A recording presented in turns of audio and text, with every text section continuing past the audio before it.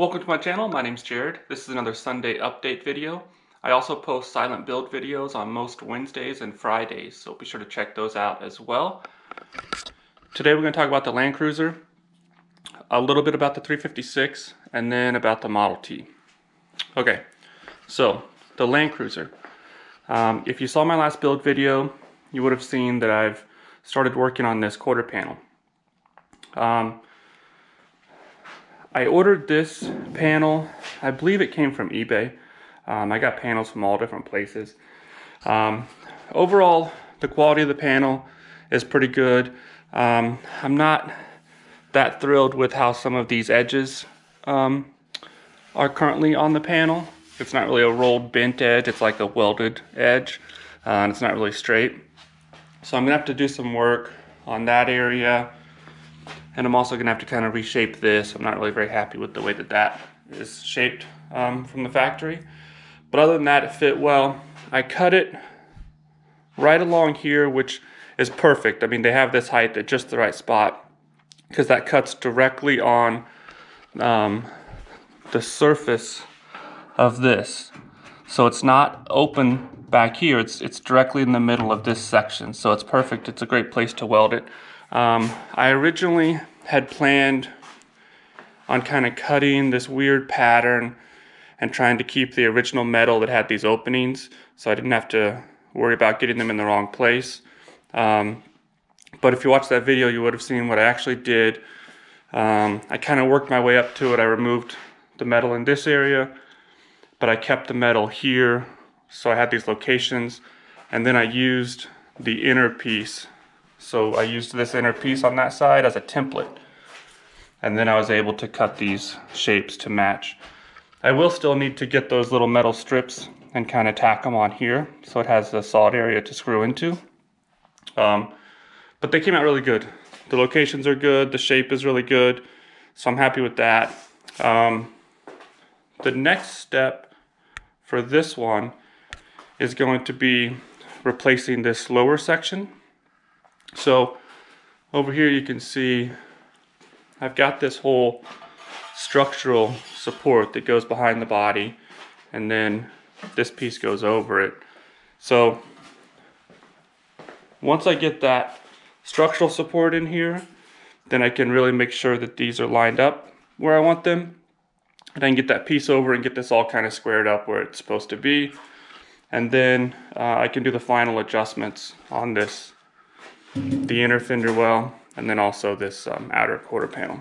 But I'm pretty happy with the way it's coming out. I do still plan on basically just patching this side, this quarter panel. This side has more supports and more holes and things in it than that side does. So it has this kind of structural area here that's going to hold the tire carrier. So it has those holes in addition to all these holes here for the tailgate, and then also it still has the same light hole, but then it has that gas filler cut out. So I really don't want to replace this whole panel.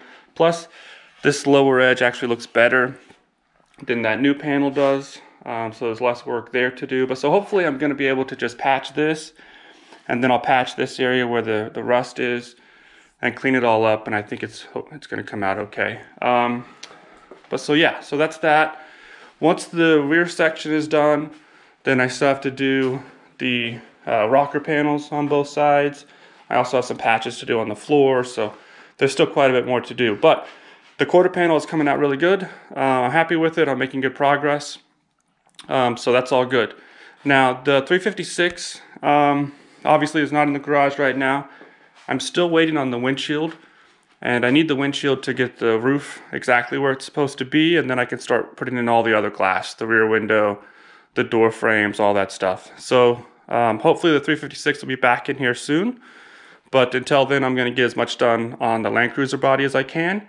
And even once the 356 comes back in, it's going to be going in and out a lot. So I'll probably do a video on it, and then take it out, do a video on the Land Cruiser, bring the 356 back in, do a video. So it'll be going in and out a lot, because I really need to get this thing painted and back on the frame.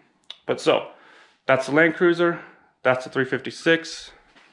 we'll talk about the Model T. Okay, so if you saw my last build video on the Model T, you would have seen that I pulled the engine out of it. That went pretty well. There were a few things I had to cut the bolts off of the radiator here, and because of the way that the engine is, I had to kind of tilt it up to get it to come out with the pedals on it. But so these bolts, you can see there's kind of a spring system so that the radiator can kind of move around a little bit. And so there's just this end on it, and that thing would just spin, and it was really difficult to get to, so I should cut them off. But you can buy the hardware for this. I've already ordered it. It's really cheap. I also have ordered all the electrical wire for it, which, you know, there's not a lot, but so, you know, I just cut all these wires when I was taking the headlights off because they're all going to be replaced, and I have a wire diagram anyways, and it's a really simple diagram. But so while the engine is out, I'm going to be painting the frame. I'm going to paint the firewall. I'm going to pull the front end off, clean it up, paint it. I've got to replace some bushings. You can see this one is like completely gone. I've got to try to figure out, this speedometer gear seems to be wooden, and so I'm going to have to see if maybe I can order a new one, or maybe I have to make one or something. We'll see. But so I'm going to do some work on this whole area while the engine's out. But the next build video for this one is going to be tearing into the engine. So I've got it over here. I've degreased it a little bit. I'll continue to clean it up as I kind of take it apart. But so the plan is to take it all apart, well, more or less. I mean, I'm going to pull the head. This is called the hog's head, I believe it's what it's called. Anyway, so I'll be taking this cover off to get to the transmission. I'll be pulling the head off, the intake, exhaust, manifold, all that stuff. I may pull the engine from the oil pan, I'm not sure yet. But I'm going to basically replace all the gaskets, clean everything up, inspect it inside, you know, like the cylinder walls, the pistons, rings, stuff like that. Make sure everything looks good. And then paint it and put it all back together with new seals, and I'm sure it should run. I don't plan on doing any kind of overhaul unless I see some major issue like a broken ring or something.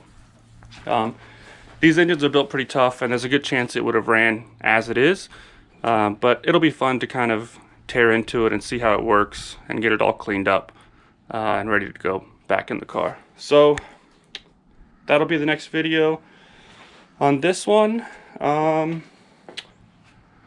then of course the Mini is just sitting over there. No work to that. But yeah, so that's pretty much it for the Model T. That's it for the Land Cruiser and the 356. So I guess that's it for this week, guys. Thanks for watching, and if you haven't already, please consider subscribing.